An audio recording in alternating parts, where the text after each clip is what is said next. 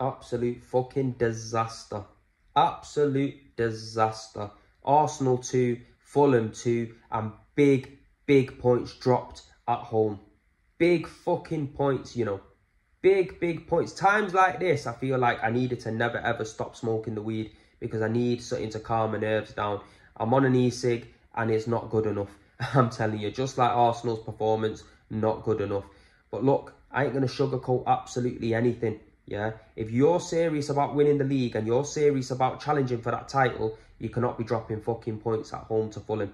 You get me? In the opening first minute of the game, just like Southampton last season, we gift them a goal. We invite them to sit back and make it hard and ugly for us. Yeah, come on Arsenal, break us down. You get me? Let's see what you're made of.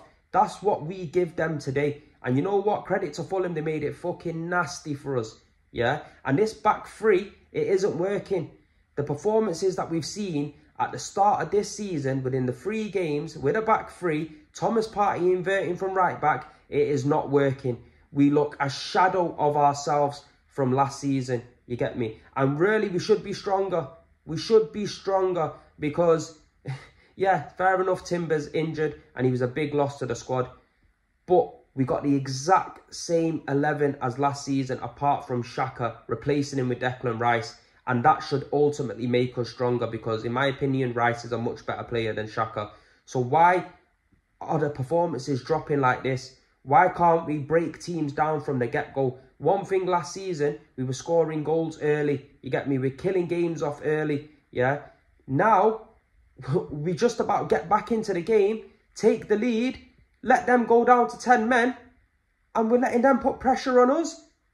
It's a fucking joke thing, man. You get me? It's an absolute joke thing, and I'm fuming. I need a draw. I need a draw. And see this Havertz thing, yeah? Arteta looks to be facilitating this guy into the team. And I'm not with it one bit. I'm not with it, you get me? Put Gabriel back into the starting lineup. Go with a back 4, you get me? The great fucking teams are built off its defence, you get me? Championships are won off a solid defence. Revert back to type is not working. Sit your signing on the bench. I don't care if you paid 65 million for him. Sit him on the bench. He ain't good enough. Fabio Vieira came on, yeah, and within a quarter of the time, looked so much more of a better player. He was so impactful on that game. And you know what? Credit to Vieira, my man of the match for the Arsenal side today, because he's held a lot of flack from me, from a lot of fans. But he came on and he was the one who made a difference. Anything good that came from us came from him. You get me? Before that, we were having to shoot outside the box. We were creating a couple chances, but nothing clear cut. He won us a penalty. He assisted for Eddie Nketiah. He also assisted for the sending off as well. That ball that he sent over to Nketiah, dangerous looking ball. It made the defender bamboozled and he had to fucking commit a foul and get a second yellow. So Fabio Vieira, yeah, big up to you. But it's just a joke, man. When we did go to a back 4, we looked it so much better.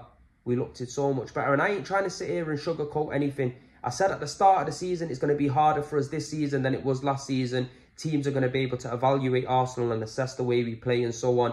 Yeah, Arteta might be trying to change things up so we don't look predictable. But why not in pre-season? Why did we not see these tactics getting deployed in pre-season? Yeah, why are we only seeing it at the start of this campaign? I don't get it. You get me? We better do something thick and fast. If we want any serious challenge in the fucking Champions League or this Premier League, we need to fix it real quick.